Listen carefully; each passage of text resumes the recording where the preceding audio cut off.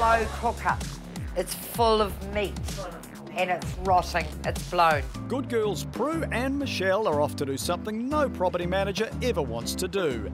Remove a troublesome tenant from a property. He said, I am the king. I own this land and I own this house. And I said, what? He said, again, who's the king? I said, so you don't have to pay rent? No, I don't have to pay rent. And I said, well, I'm not listening to this shit. And you've got 48 hours and we will be back with locksmiths. And we got in the car and drove away. So we're popping down to see the king. At the castle in question, the drawbridge is up. He's holding the door shut. Are you holding the door shut? No, he's got something up against it, I'd say. Yes. Good. No. The king may think he's safe inside the castle keep, but these two fair maidens are breaching his defences one way or another. At Trust Property Management Wellington, breaking news has the team on high alert. An Airbnb customer in the Trust building itself has flooded the laundry right upstairs from the office. So it's pretty wet. Someone has moved the washing machine around and taken the drain hose out of the drain into the super tub and put it into the lower hole where the water pipes come through. How far has it gone? The water's gone everywhere. Jared estimates 75 litres is underfoot. So, yeah, it's come into the room a little bit. But what would cause a coronary in other property managers is water off a duck's back for Jared. We're going to probably need to pull up the carpet. Yeah, so this is kind of the worst area, but I'll be making sure that we get this washing machine drain hose a little bit better connected, so guests can't go playing with it, and moving the washing machine out and then putting the drain in the wrong place. No sooner has Jared left to get his tools than he's requested to attend yet another flood at another of his properties. So it's into the mighty Trustmobile and off to Johnsonville. In Christchurch, Prue and Michelle have gone to check if a tenant evicted for not paying rent in months has actually gone. He thinks by proclaiming himself king, he won't have to pay. He'll have to think again. The good girls can't keep knocking. People are trying to sleep around here. Where's a locksmith when you need one? There's one, the guru of getting in, Patrick from Access. Hello? Oh, dang. Hello? After gaining entry, it appears the king wasn't behind the door, it was simply jammed. Although the power's on. But the good girls suspect their tenant could be hiding in any number of filthy corners. Hello? They seek him here. Oh, dang. They seek him there. The smell, honestly. They seek him everywhere. Yeah. That's the big barrel of... Do you think he's hiding in there? You see it on those TVs when they have the big drums and they mash the body in, or they cut it up and mash it in, and then they pour in, what is it, Prue? You know, acid, and dissolve them. According to, you know, what's that show? Silent Witness. Thankfully, the tenant is not dissolving quietly in a barrel in the garage, and he's clearly not in residence in the flat.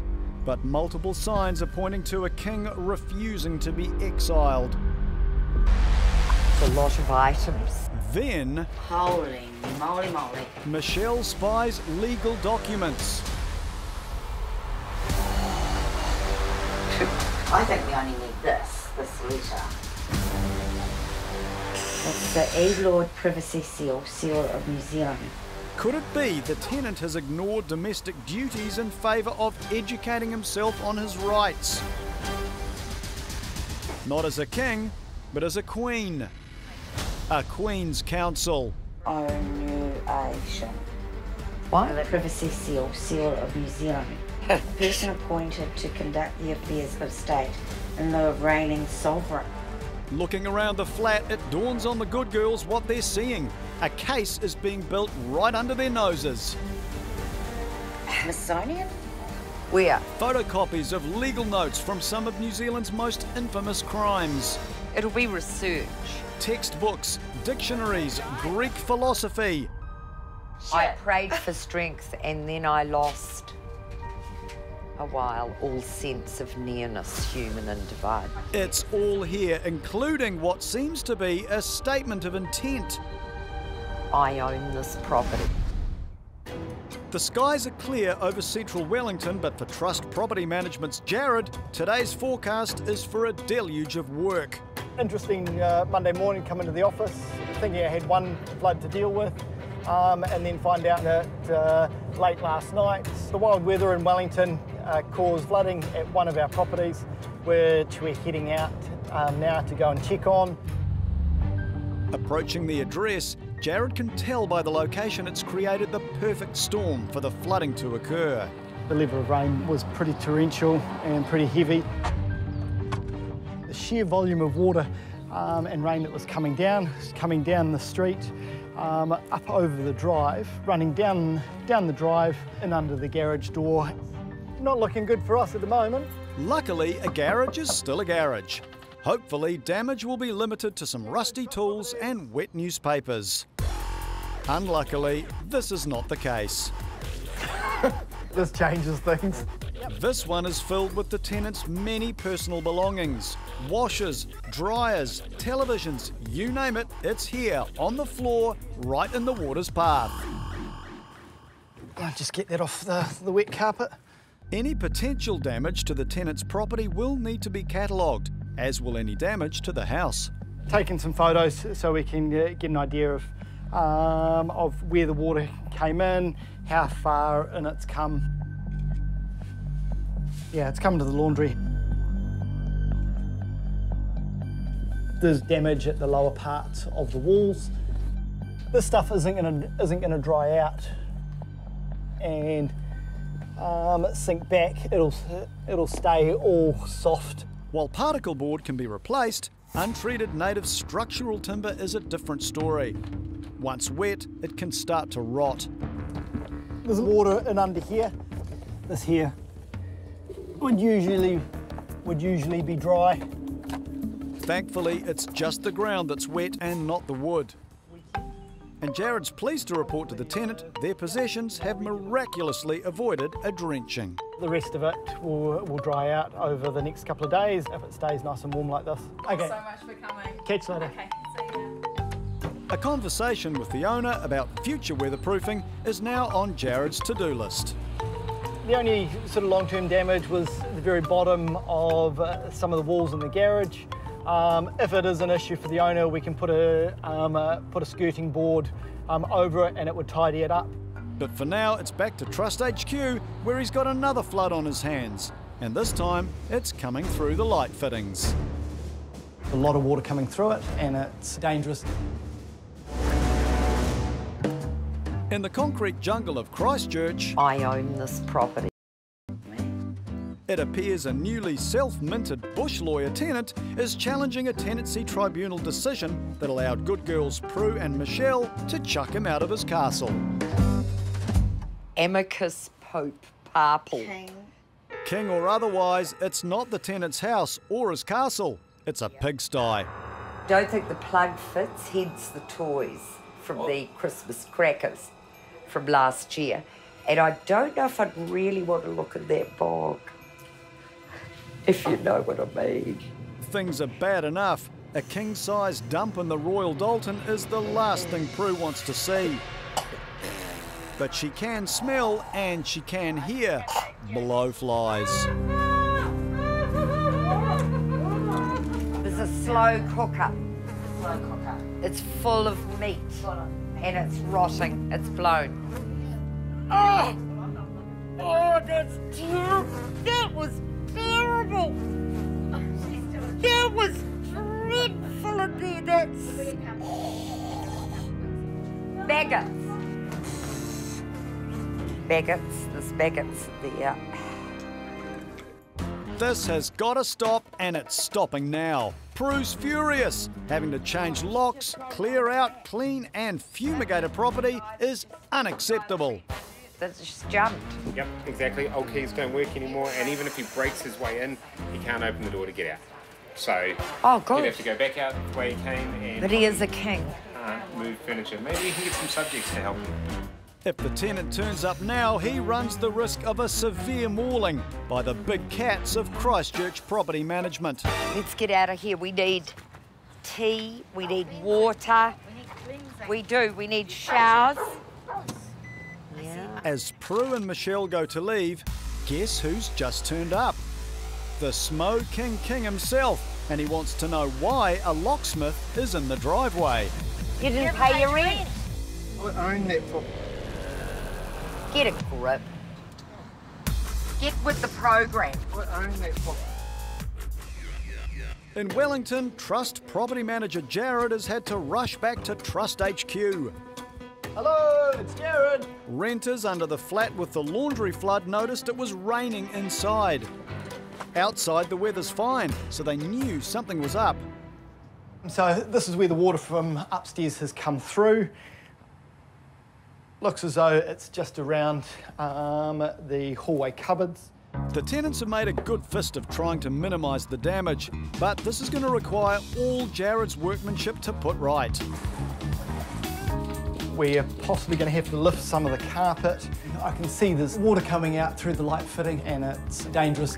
Fixing the issues will be no mean feat, but thankfully the guests are out shopping for rare vinyl. The carpet contractors are on the way, as is an electrician to sort out the lights.